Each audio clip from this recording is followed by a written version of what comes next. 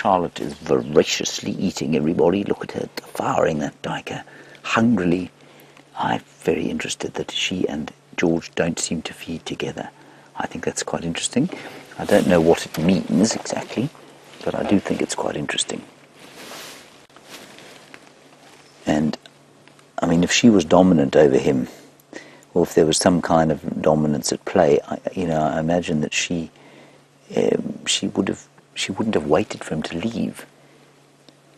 And maybe she feels that she needs the security of Mum. We've seen him eating on his own twice. He certainly did that last time they had a kill. He spent a lot of time on his own, feeding, and she and Mum stayed in the tree. And I think that's quite telling.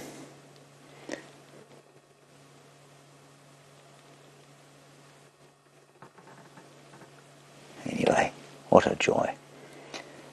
Now the wind has switched slightly. I mean, that's not particularly relevant to our game drive, but it does probably mean that the weather will change tomorrow, and I can just feel it blowing from the southeast now.